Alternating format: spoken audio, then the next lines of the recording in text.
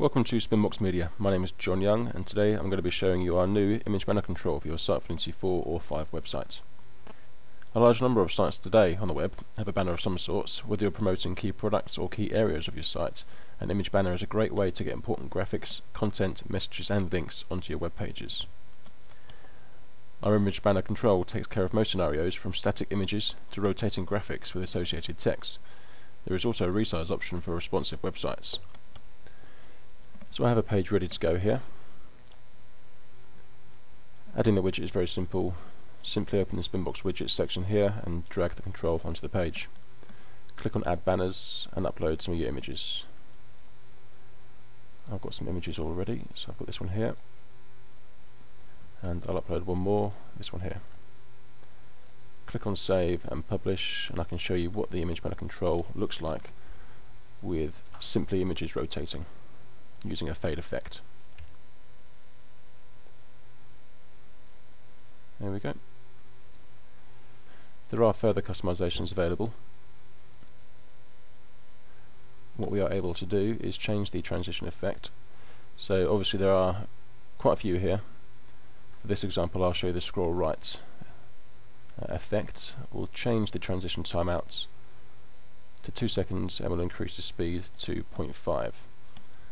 I'll also include some navigational elements, so we have some previous or next links here. We also have a paging navigational elements here. So if I select those, what I'll also do while I'm here is show you the post banner element, which is simply a piece of HTML that you can include directly after the image banner control. So you can add some design elements into it. For this example, I can include a div with the class of banner shadow.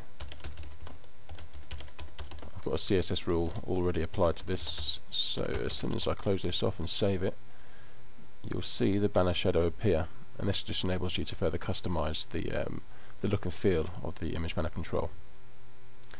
If I publish this and refresh the home page,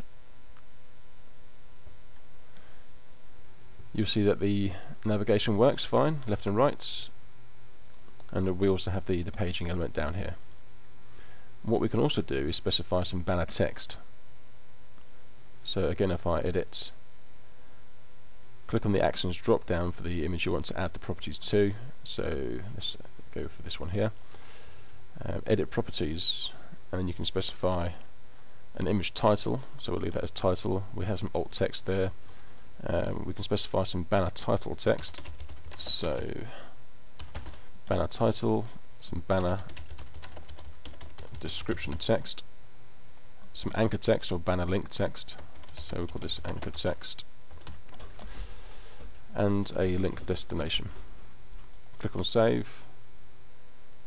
What I'll also do is show you the resize feature. So if you have a responsive website, a responsive design, if you click Allow Banner Resize, that will simply allow the banner to resize based on the screen resolution. So we'll click on Save and Publish. Refresh the page once again, and you can see that all my changes have now taken effect. So we have banner title, description, and we have a working link. Also, if I resize this, we have a responsive banner. We have mobile, we have tablet, and we have desktop, or whatever you wish. Well, that's it for the image banner control. If you have any questions, please feel free to post on the Sitefinity Marketplace. Thanks for watching.